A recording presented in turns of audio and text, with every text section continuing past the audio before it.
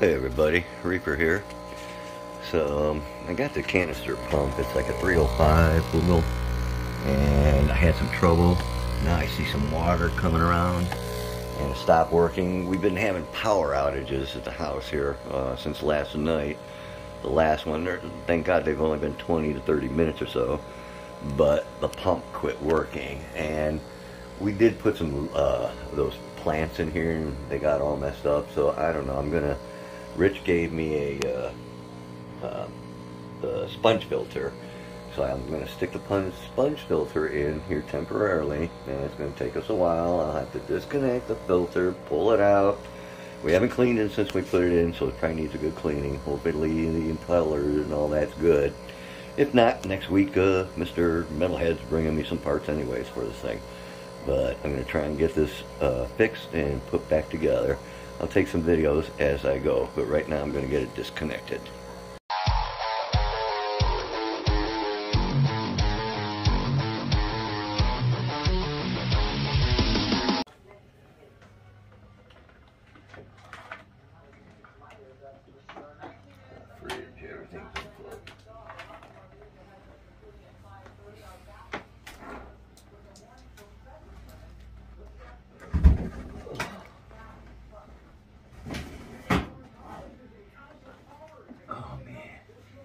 You gotta go by there, buddy.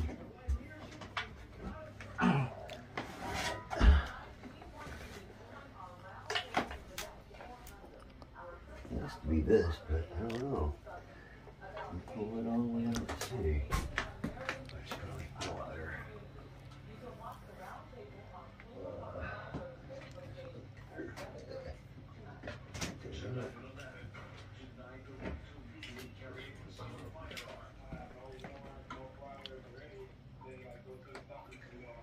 Bucket.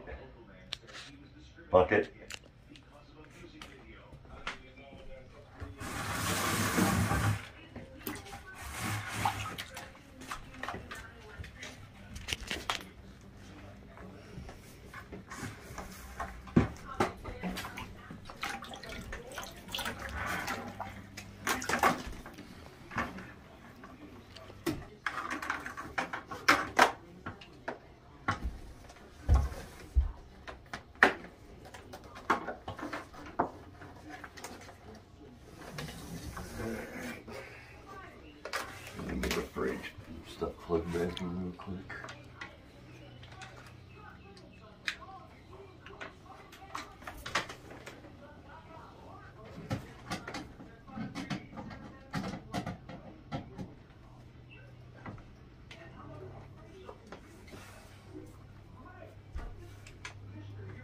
Looks like there was a drip coming right here. I see. That's the only drip. See, it's still dripping. But a drip, drip, drip. Yep, and one on the opposite side as well. It might have been because our first power outage was at 12 o'clock last night.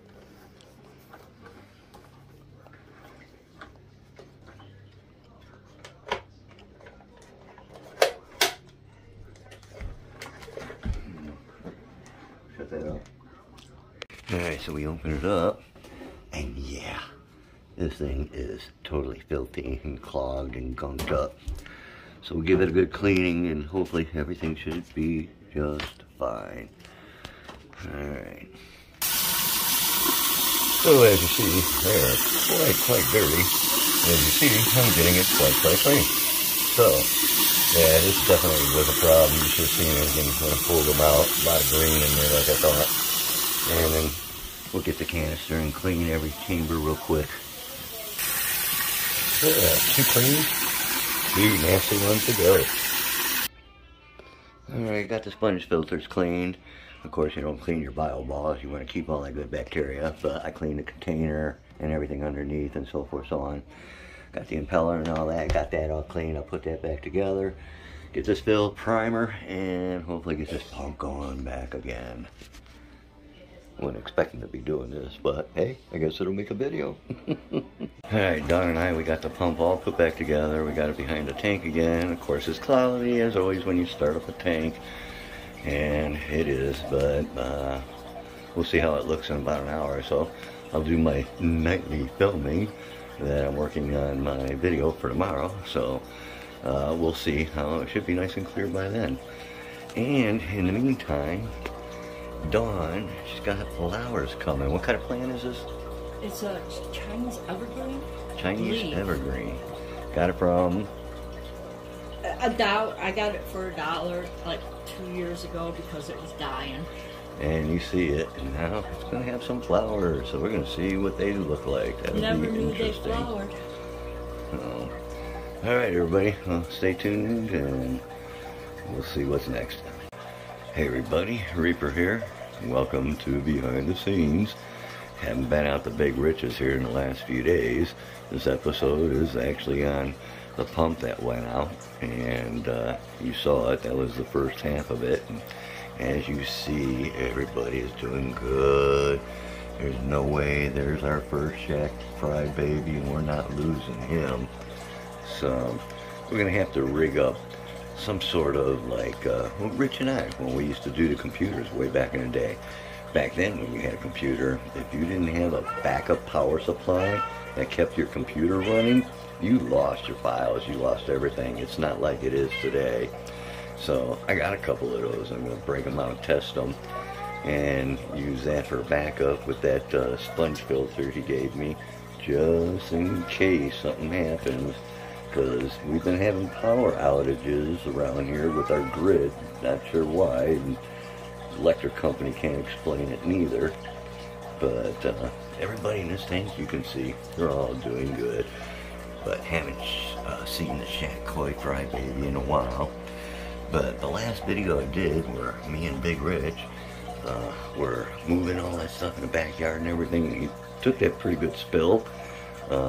We didn't video or get on file the fact that when I was throwing some of the trees on the pit, I stepped on a nail.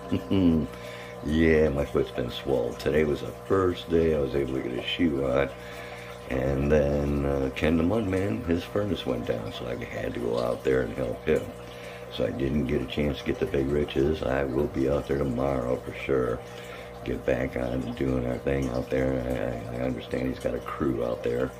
So we'll see about that. We got plans here. You know, I picked out some guppies. So I got to get a tank set up. Eric and his family, which is Lavaka's parents, my girl, they're coming down this weekend. They're supposed to be here. So, and it looks pretty for sure this time. He said it a few times, but this time he said car's already rented. So he's supposed to be bringing down some more guppies, snails, shrimp, and some cichlids. Okay, cichlids. You know what they are. They're cichlids, but they're my cichlids. But in the meantime, we're going to go out here and we're going to take a look at the front one in the living room for a second. Alright, everybody. Now, this is, I'm not sure, a 38 curve. This is the one that's in the living room here. We all see this one all the time. And this is where the bars are and the 2 silver dollars, and they're hiding right now. The one Kobe's in there, the other one we lost. The old man, he finally went away. The loaches, they're in there. They've been temperamental lately. One of them was just out. Oh, there he is. There's one of them. But we're going to take the silver dollars and the bars, the tiger bars, out of this tank. And we're going to move them into the original 40-gallon tank that I thought was a 55 that we had to koi in originally over in the window. We're going to take that tank, and that's where these guys are going to go. It'll give them more room. We'll be able to actually get a couple more bars and silver dollars and, you know, give them a little company. We will leave the loaches because we don't want to mess with them. We don't know who the parents are, this and that. Obviously, we can see some of the babies are smaller, but with the adults that are running around, we don't know who the parents are, and we, you know, it's good. They're good, and we're not going to mess with that environment. We're going to leave them in there. But this is where we'll put the guppies, maybe some of them shrimp that he's bringing down, add some more snails, and this will be the tank. And we want to see our guppies, and that way they're right here with us every day. And then what we'll do is we have Yeah, we're still working on this. We have a few things in mind yet. We haven't forgotten about it, but we're working on that one. But we got to get those guppies because they're sitting there. In the meantime, that's the 40, and right across is where we're going to set it up. Probably right here. So there's no windows except for that over here. So this will be awesome. We'll just set it up right there. And right now, Dawn's been using it, like when we do the changes and stuff. She puts the water in there, and she puts her plants in, and they do awesome. This was like just a 1.5 leaf little thing that she found on the ground, and they let her take it, and you see what it is now. Beautiful. And she loves her avocados, and she brought one home and threw the seed in, and it sprouted. So she's going to try doing an avocado tree. But in the meantime, it's going to be her last time using this because we're going to get this one set up and cleaned, and we'll get it over there. I got Mr. Metalhead. He's bringing in some pieces and parts for the fuel canister, and he's got some lighting and some LED, and I'll have that all set up. And I have most of the setup for this that I had originally, so we'll be good to go. The only thing I didn't have was some lights. So we'll get all that set up, and he's coming in this weekend, this coming Friday, when Eric. So we got a lot of people coming in this Friday and this weekend to the OFR. So you guys stay tuned, and we'll go deeper with a Reaper. And a lot of people have asked, Reaper, what are you going to do with these guys when they get too big? Well, with luck, I'll get a bigger tank and keep them a little longer. Now, the two biggest ones in there are our goldfish that we've had forever. We actually had 3, one's gone. These guys can go at any time, but right now they're enjoying a good life out here.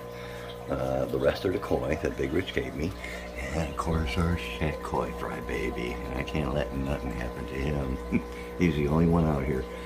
But we'll get them into a bigger tank, and eventually when they get too big, of course they have to go to OFR. You know, unless I find somebody like the Metalhead, Prime, or some of you guys out there that would like a koi. But the first one, the shat koi, well, of course that has to go back to Big Rich. It's up to him. Look at the blue. I love him. He's awesome. All right, guys, you stay fishy, my friends, and we'll see you again.